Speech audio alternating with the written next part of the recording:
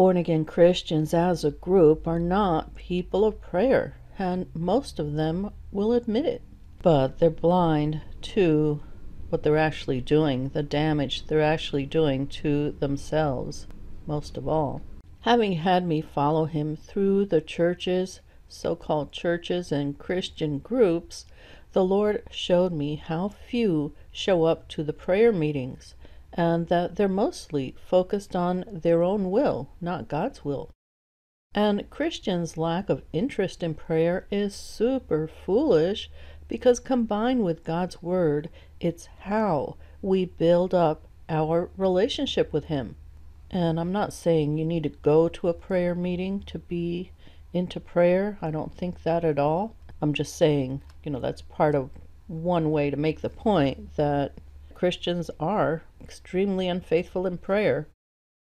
Anyway, looking at the graphic, these are just some of the New Testament admonitions about prayer. Starting on the left top, going clockwise, pray so that you will not fall into temptation. Always pray and not give up. When you pray, do not be like the hypocrites. Pray continually.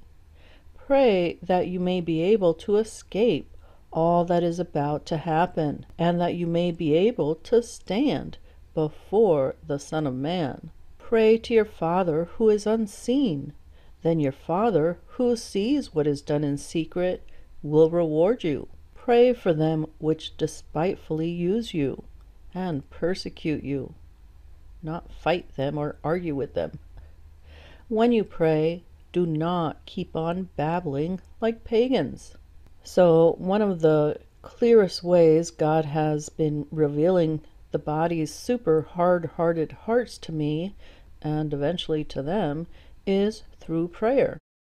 When God called me to start holding Christians accountable in 1998, He also had me start praying for them with a craft. And it had at least 4 purposes. To help me, making it easier for me to be faithful with that part of my calling. 2, to help me hide the word in my heart, which is what we need to do in order to be able to take captive every thought to make it obedient to Christ.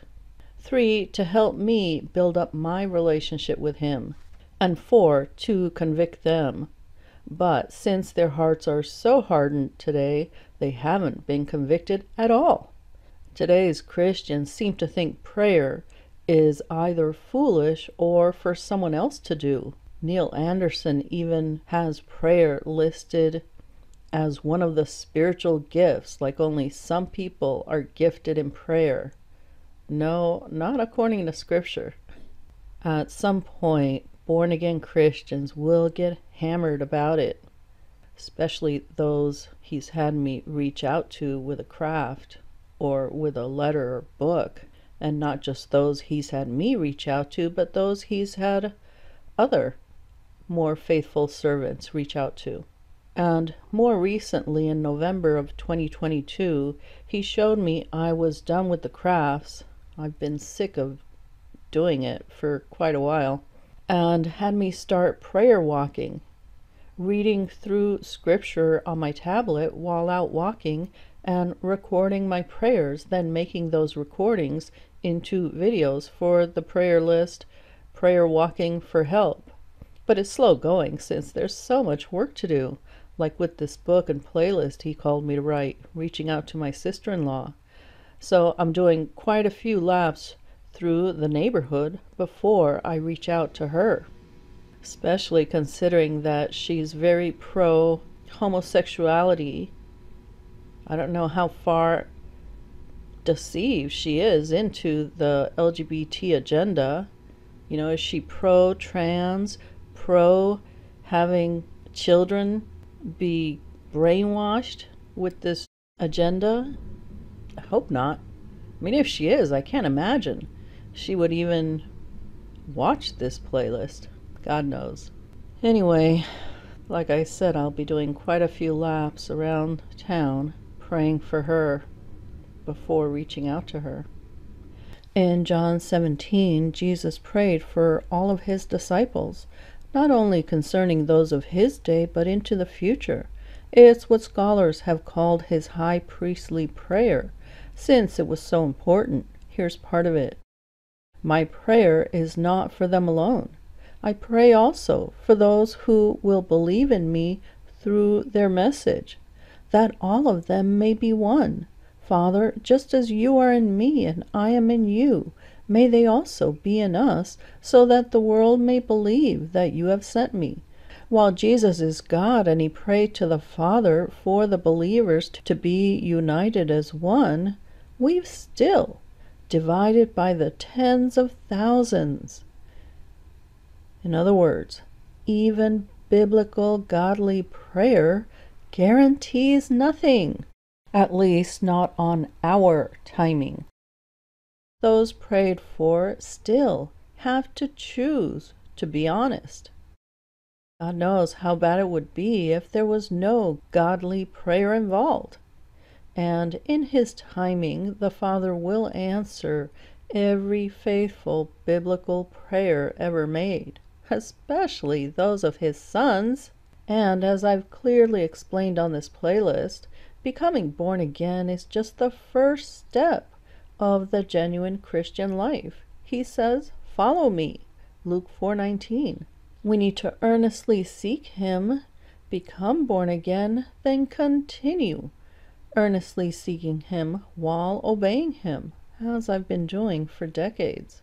And no one but a faithful born-again Christian would pray God's word for people, not the lost and not a false prophet who's also lost. But that's what I would have to be. As born-again Christians know, either I'm a true or false prophet. And if you're unwilling to listen to me, you're saying I'm a false prophet when it's so obvious I'm not. Obvious if you're honest. That's a no-brainer. But that's the problem. No one is honest today. I've never met anybody honest when it comes to God.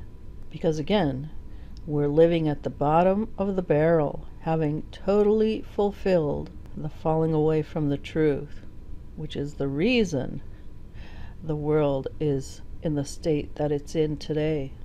And God says, have nothing to do with foolish, ignorant controversies. You know that they breed quarrels, and the Lord's servant must not be quarrelsome, but kind to everyone, able to teach, patiently enduring evil.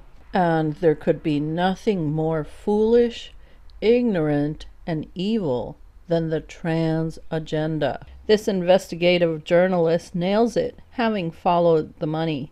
So I give you the link in the book that's in the video description box. The LGBT agenda reveals these people do not know their right hand from their left, quoting Jonah 4:11. And by these people, I ultimately mean all of us. We don't know what we're doing. Just like Jesus prayed for us on the cross. I mean, he was praying for those people during his day, but he was praying for all of us. Forgive them, Father, for they know not what they do. And with the exception of educating others, the best most are doing about it is like two bulls butting heads, which eventually becomes physically violent. In other words, they're doing exactly what Satan wants us to do. The only way any real positive change will take place, and a decent amount of it, is if God's elect get right with him through Christ by admitting that the evidence makes it clear that there is no other God, and that we've historically misunderstood the Bible, and pray for these people, and also do whatever he leads. But today's Christian mentality in general is to fight back, and that there's nothing left to do but pray, revealing it's their last option, when Jesus modeled that it's our first line of defense, having spent whole days and nights in prayer. According to Luke 6:12, God wants us to depend on him rather than on ourselves. It's not by might nor by power, but by my Spirit, says the Lord of hosts. Zechariah 4:6. Eventually, God's elect are going to be echoing Proverbs 5, Lord willing, sooner rather than later. When your flesh and body are spent, when you're old, and you wasted your life away, you will say, "How have I hated discipline! How my heart spurned correction! I would not obey my teachers or turn my ear to my instructors." Proverbs 5:11-13.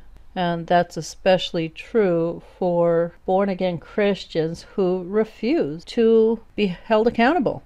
So this is my prayer. Father, give them a new heart and a new spirit. Remove their hearts of stone. Ezekiel 36:26. And rock hard is exactly how most hearts are towards God today, since because of the increase of wickedness, the love of most has grown cold, as he prophesied it would in Matthew 24:12.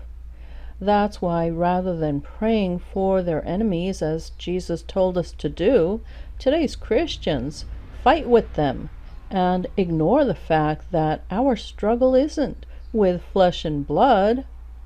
It's not with people, but with the forces of evil in the heavenly realms. Ephesians 6:12. We're in a spiritual war with the fallen angels. That's our problem.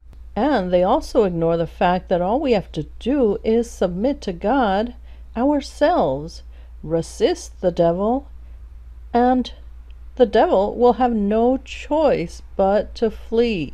James 4:7.